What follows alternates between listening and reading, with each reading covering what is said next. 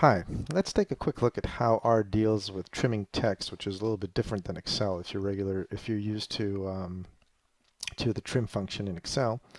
Trimming is often necessary when you receive some data coming from all kinds of sources, which are not cleaned. A good example, if you've worked in advertising, you get parameters which are passed on to URLs with some delimiters like underscores, and then sometimes they come with null values. So if say the site here comes with a null value, you're going to have a double underscore, or if the last one comes as an empty, you might have a trailing underscore, stuff like that that you need to clean up from time to time. So remember, you can download the code and run it in your own RStudio in the links below. Let's clean up the environment. If you don't know your working directory, then find out. If you want to change it, change it. And let's just take a vector, okay, of strings. David Johnson with a couple of spaces here in front. Jason Gardner with both a preceding and a trailing space, and Emma Ferdinand with a couple of spaces trailing. Okay, so run that, and we have the string vector, and let's write it to Excel or to CSV and open it up.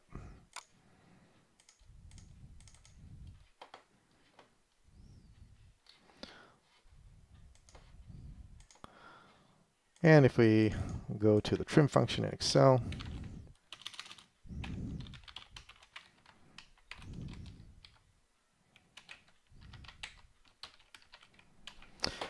what Excel trim does is it deals with the trailing, or with the preceding, the trailing, and the middle duplicated spaces in the same way. It trims them all and gives you a nice clean new text column. Now note that in this example, actually, there are no double spaces in between the delimited words. So if I run the trim WS, which is trim white spaces, on the string vec object, what I'm going to get is the exact same thing as we got in Excel, okay, which is nice and clean, first name and last name.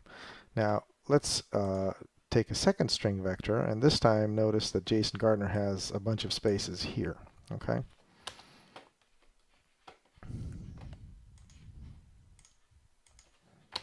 So run that. This is our second vector. Let's write it to CSV. Open it up. Okay, so here Jason Gardner has the multiple spaces thing. Run the trim again. And Excel deals with it very neatly in just one easy go. Now let's do that in R. Trim the white spaces, and you see that these are well trimmed, so the preceding and the trailing spaces are gone, but not this one. So whether this is good or bad is up to you to decide. Sometimes Excel is a little bit too harsh with this trim command. But anyway, let's deal with it. Now, in order to deal with it, we use regular expressions. Regular expressions is a huge subject. I'm not going to really touch upon it here. It's something which is not really supported within regular Excel functions. But what it does, it lets you get define any kind of string methodology to look for within a text and do stuff with it. So what we're looking for here is look for. This is what this couple of backslashes mean. S is for space, and plus is for anytime more than one. So anytime space appears greater than one in subsequent places in the string. Okay. So let's see what this is built from. It's built from gsub, which is a function to substitute all the text within the string.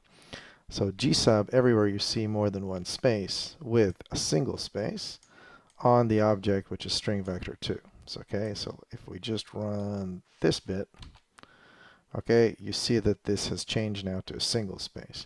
And now if I want to trim the trailing and the preceding spaces, I run the trim white spaces on that. And now we're good. Now, as I showed in the text notepad at the start, it's not always spaces that you want to trim, and there are all kinds of ways to do it, both here and in Excel. But this is actually a pretty good way to deal with those here as well. So let's take a third string vector, this time with preceding, trailing, and in between underscores. And what we'll do is we'll replace with the G sub, I replace all the places where there's an underscore of one or more with a single space, okay, in string vector 3. And then what I'm going to do is trim the white spaces, which have been created now when I replace the underscores. And then I'm going to go back and replace the spaces with an underscore again, because I do want the underscore to be the delimiter between the first and second name. So if we run this part, we get the replaced underscores with spaces. We run this part, then we get the spaces, the additional spaces trimmed, and then we run the whole thing, and you just get the first name, delimiter, second name. So this is what we want. Now, just like a lot of Excel functions or formulas look like, it's kind of hard to read this. It really is. I mean, if you revisit your code in a couple of months, or someone else reads your code, it's pretty hard to understand what the hell's going on here. It's always nicer to use dplyr and the tidyverse packages. So let's load dplyr and the stringer package. Let's clean everything up. And now what I'm going to do is I'm going to reload the string vector 3, and here's what we tell it. We tell it, okay, take string vector 3 and manipulate it. So string vector 3, start manipulating. Use string replace all, which is, this is one of the stringer okay, this is one of the stringer packages. You see that it's coming from the stringer library. And what it's doing is take all the places where underscore appears more than once, replace it with a single space, and it's and since we're within the dplyr syntax of the pipe stages, you don't need to pass it the string itself, okay?